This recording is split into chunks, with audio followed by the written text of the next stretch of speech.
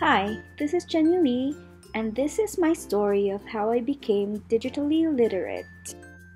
My first memories of using anything related to technology was the family computer, which had a cartridge like this, and the Game Boys. But what really started my interest in technology was when my parents gave me my first cell phone, the Nokia 5110.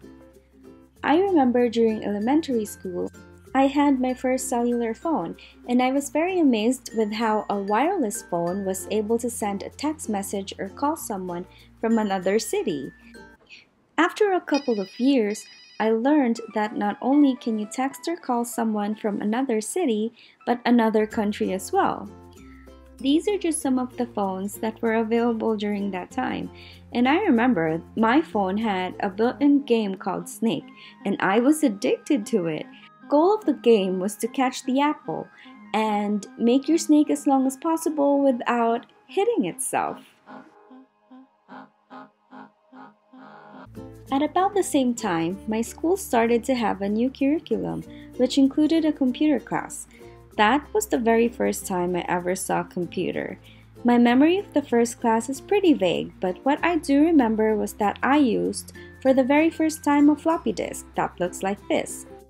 You use the floppy disk to store memory, and you insert it in a floppy disk reader that looks like this.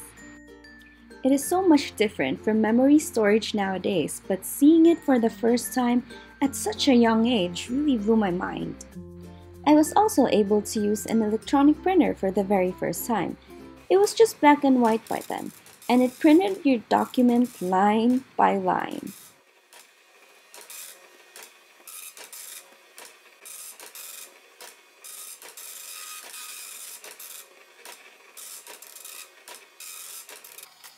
Okay, yes, that was pretty slow, but it was so much better than writing everything right. And it was also way more convenient than the typewriter, where you had to type in your characters one by one, and although it's fun to look at it now, it wasn't really too much fun back then. Imagine if you had to write a 2,000-word essay or a 20-page research. It would take a really long time for you to finish. Or, if you didn't press the key hard enough, you'll have to go back and press that key again. Imagine doing that over and over again until you finish your essay. But the worst part was, if you made a mistake, you'd have to go back, put whiteout, wait for it to dry, and then move on. But then sometimes your paper will look like this. As I grew older, the technology became smarter. During high school, I had my first experience with connecting to the internet, the dial-up connection. What I vividly remember about it was that it made a very weird sound, and although it was very slow compared to the connection today, I didn't really care about the speed of it back then, because being able to connect to the internet at that time was very new to me. I was also able to use MIRC, a chatting environment that was not the easiest to use, but very interesting. And that was the very first time I used the computer to chat with someone from another country. This is how it looked like. Since I was a fan of games and was an avid fan of the family computer and Game Boys, when games became available in the computers, I was addicted to them. One game I particularly remember loving was Chips Challenge. It was a puzzle game where you just had to figure out where to go and how to collect the items that you need. So here you just push the blocks, put them in water to be able to pass, you avoid the critters, collect the chips, and finish the level.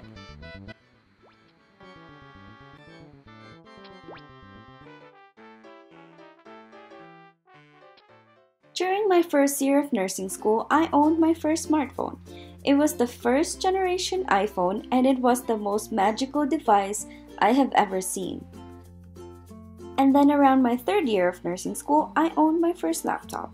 It was a Sony Vaio, and it was the most convenient piece of equipment I have ever owned in my life, especially because I started to have a lot of projects, case studies, and reports to write. But since Wi-Fi wasn't really available back then, I had to use Ethernet ports to connect to the internet.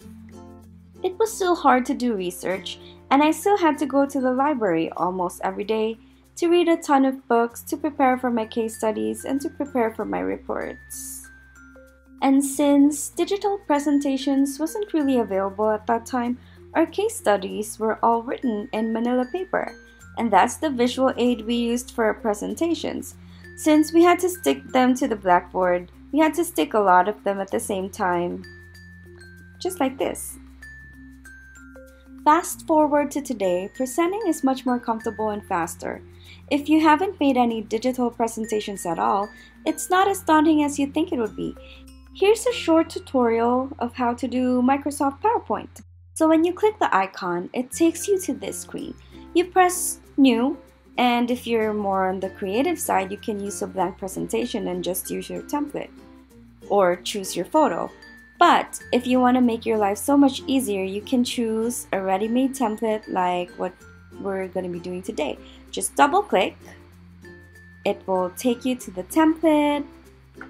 Then you can just click to add the title. And then you can click here to add another line. You can right click this and you can either duplicate the slide or then you can press backspace to delete it. You can then create a new slide, then choose a layout that you want. You can add a title, then it will populate or it will give you suggestions on how you want to design it. So let's choose this one. And there are several options for you here. You can really choose whatever you want.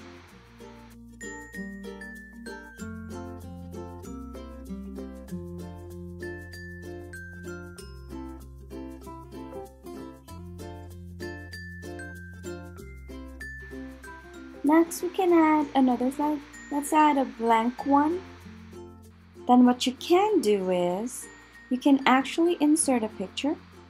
So you click insert and let's look for photos online.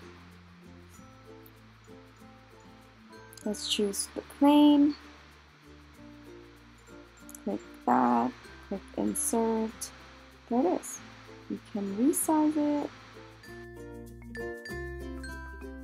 You can rotate, whatever you want to do really. Then we can also insert a photo from our files.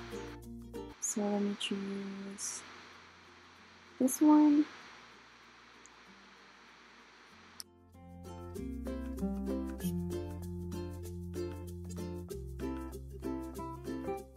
And the really cool thing about PowerPoint is that we can add transitions or animations. For this one, we want our plane to fly in. So that's how you do that. And then you have a lot of options actually. And you can change where it comes from. And you can also change how the timing is. Then let's do this one. Let's look for another effect. Let's choose this. And also, you can do the exact same thing with your text. That looks nice. And so you can also preview it before you make your slideshow. And then you can click slideshow. And there you go. That is your PowerPoint presentation. It wasn't really that hard, right? Pretty straightforward. And so thank you for watching. Until next time, bye!